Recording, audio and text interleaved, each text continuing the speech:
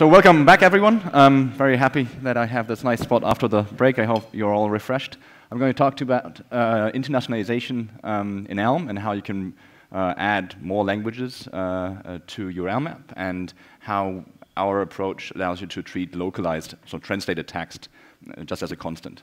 My name is Felix Lamouroux. I work at a small development agency based in Cologne, Germany. We mostly do mobile apps, and so coming from a Swift and Objective-C and Java, Kotlin background, we really enjoyed having like type safety on the web as well, and that pulled us towards Elm. And so starting right off, there are basically two approaches to handling language switching in your Elm apps. You can either do it at runtime, which I'll be introducing shortly, but our approach is that you can switch it at compile time, which gives you some nice advantages that I will come to later.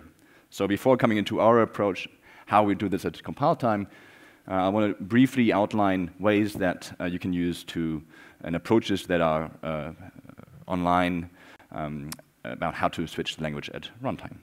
So the basic setup is that if you switch at runtime, you'll need to keep the current user's language somewhere in your app model.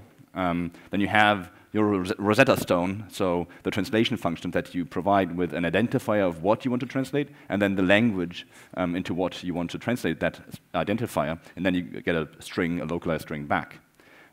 And that requires you to pass through the language from your main application entry point down to the lowest functions where you would need to localize something. So either you can pass around the entire app model that somewhere includes the language, or it adds another argument to each function. And at the end, you'll get one monolithic build that contains all languages, and let's call that all.js. So that's the basic setup. And one example that's outlined on the Jizra blog, you'd have your type at the top, your language, your union type that describes all available languages. You have then some translation ID that gives you all the available words and tokens, like the name of the login button, how to welcome people. You have your translation function that takes the language, the translation ID, and returns the translated string. And then in your views, you would provide the language so that you can access the translation function and provide all the things you need. So it's a very easy setup. It's easy to grasp. The downside of that being,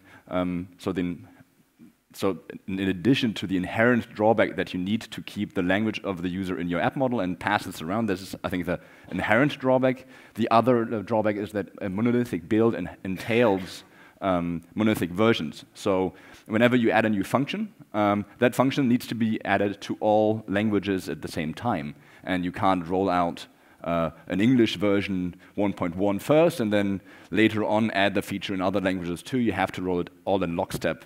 All versions have to move forward in lockstep. And depending on how many languages you support and how much localized strings you have, it also increases the builds.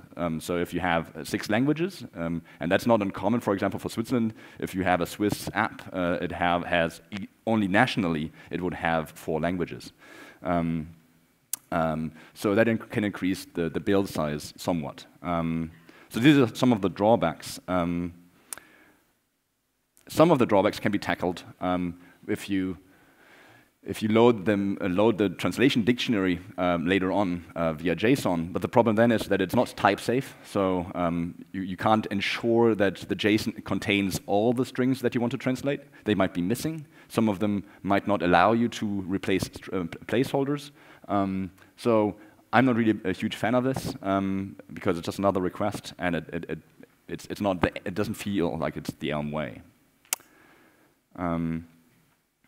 So we think it's much nicer to do this at compile time, and the approach is then basically that you have one build per language. Instead of this all.js, you have one English.js, one Norwegian.js, one German.js. There are other ways of introducing maybe a monolithic build as well in our approach, in our tooling, but let's stick to that for now. And then you simply use constants for the localized strings, and functions if you have patterns like hello Felix or hello OsloElm. Then you'd have like a function. But they can be really, really simple because you only have to think about one language at a time. And then you just serve localized builds.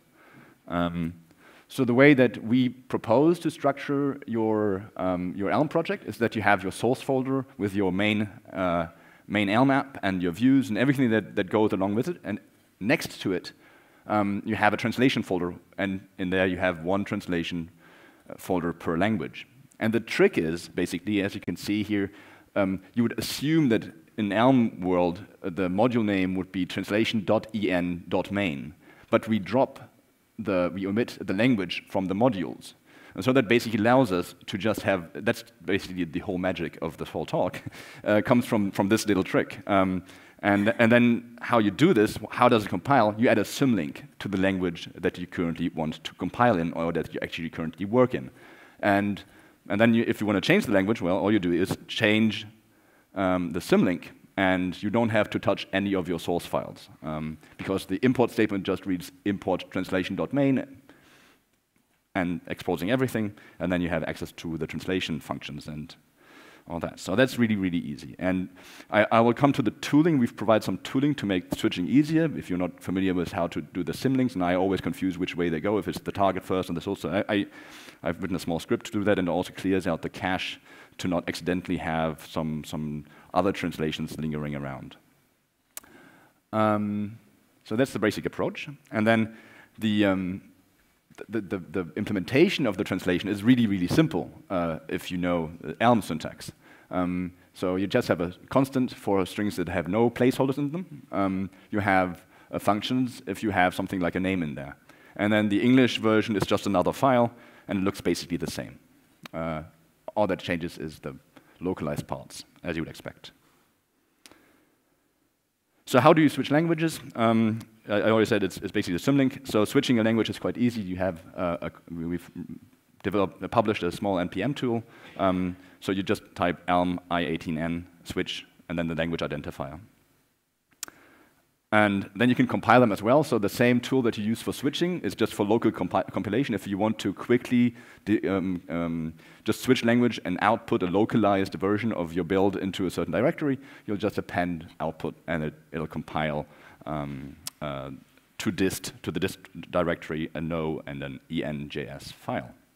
And it does so fairly quickly because all that is done between compiles is just we clear out the language cache symlink, and so the majority of the files none of the files have changed, so you only recompile the one module or the two modules, however many translation modules you have. And so compilation should be really fast, and then serving is really straightforward. You just have, however you do this on your front end, you can either have en.html, or you can do it server side and exchange the things, so it's quite easy. So that starts the look at the tooling, but the tooling that really makes our approach shine, I think, is that we provide imports and exports from into CSV to Elm and from into Elm to poststring files. So because the file that I showed earlier, here it helps you understand what happens here, but a translator who knows a lot more about the culture and the languages that you want to expand into does not know what this means. So we want to be able to work with translators a lot better, and that's why we've provided some tooling. So you can simply export. You can start by writing your Elm code, and then you can generate a CSV file from your existing Elm code, and that'll just generate a CSV file that looks about like this. So it has a first column is a module, then the key, a comment that should help the translator understand the context of where the button is used. So if you just have login, it might be the name of the button, it might be the title of the page, and it might be the subject line of some other email. So to provide us a bit of context, because in some languages the same word in English might be different words in other languages, so it's good to provide some context. And then it has placeholders, and at the end, the translation.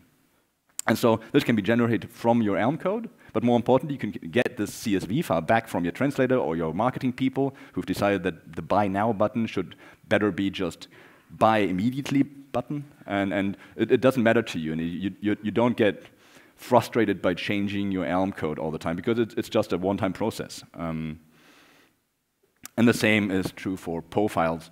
PO file is a format that is used widely in open source projects, And so the nicety about why we have post strings is that a lot of online services and apps that help collaboration with translators support importing post strings into their own proprietary systems. And so you can use that to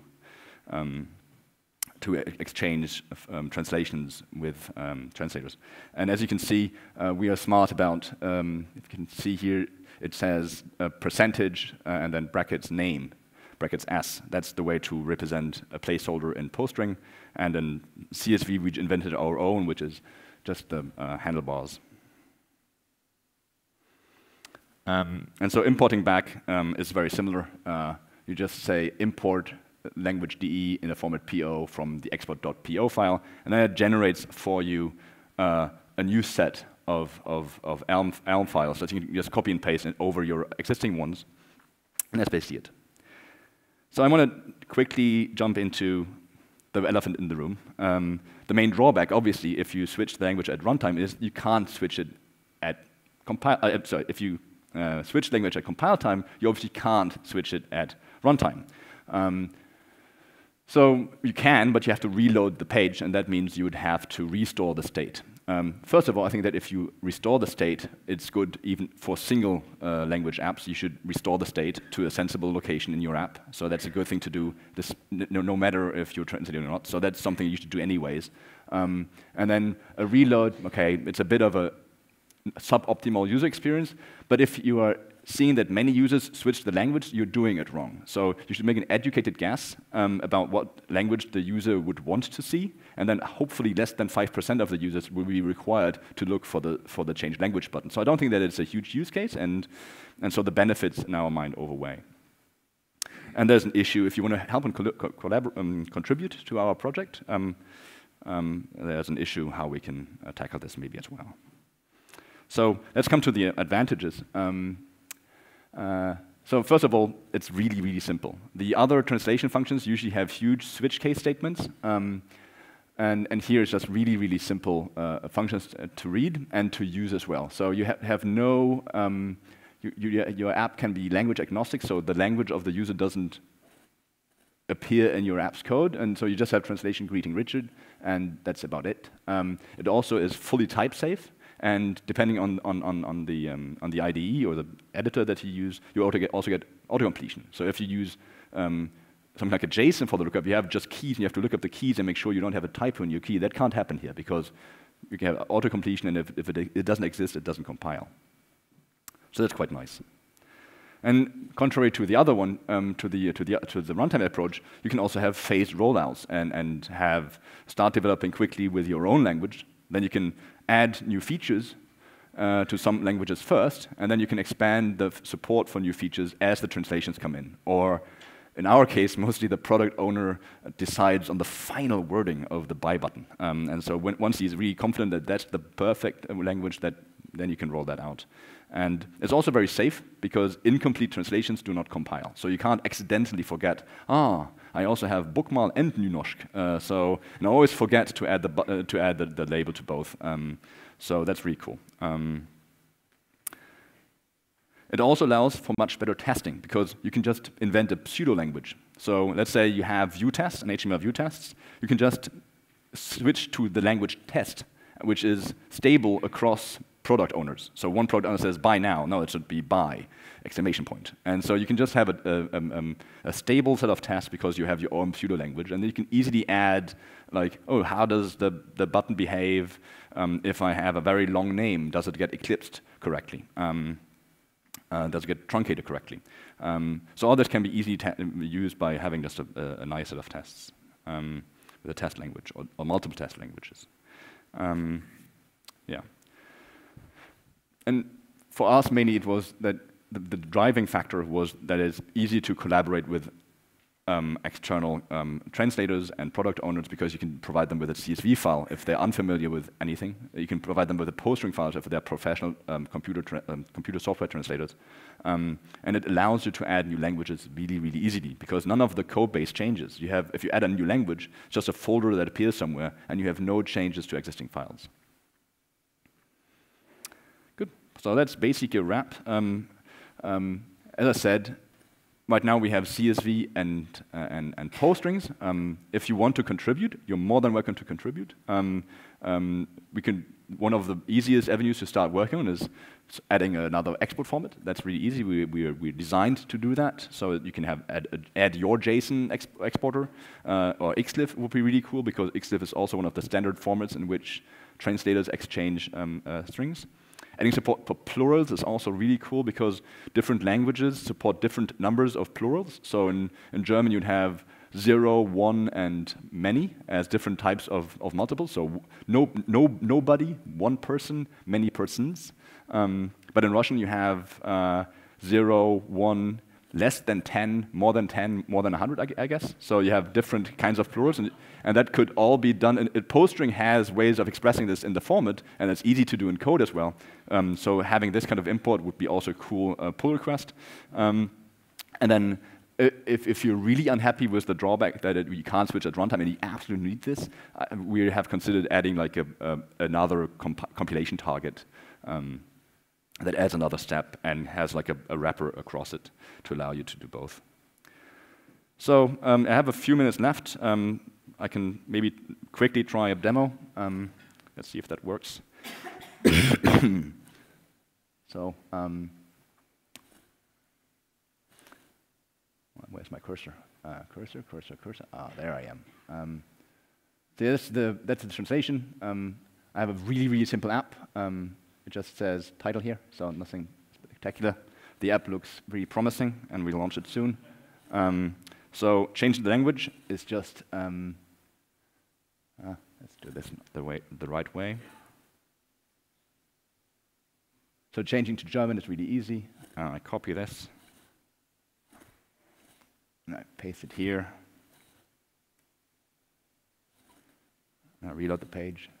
And it says Spiel. So it's really easy to do. So that's easy, obviously. I can also switch back to English for now.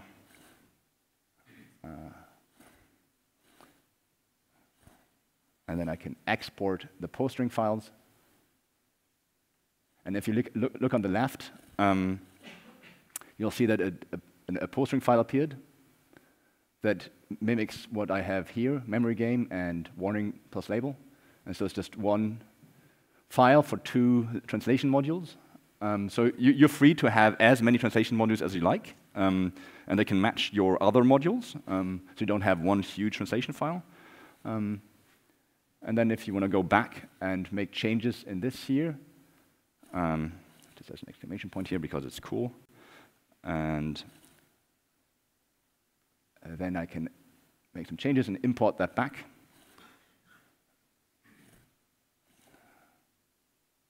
And you see that it created an import here from that.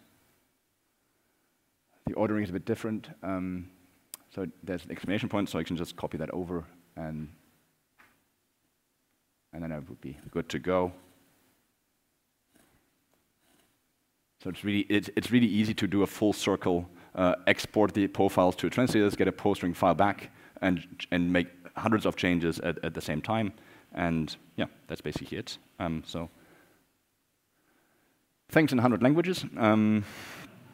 I'm Felix on Slack. So if you have questions, I have a radar. So whenever you just type in anywhere in Slack I18N or translation, I would get notified. So you just have to, like, it's a bad sign. Just type in I18N and I'll come to the rescue, or ping me directly. I'm Felix Lamouroux at Twitter. Our company website is here, and you can find us on the GitHub repository. And I also published the core of the parser on Elm package, so you can also find it via there, but it's just an npm install, and you don't need to do anything else. Yep, so that's it.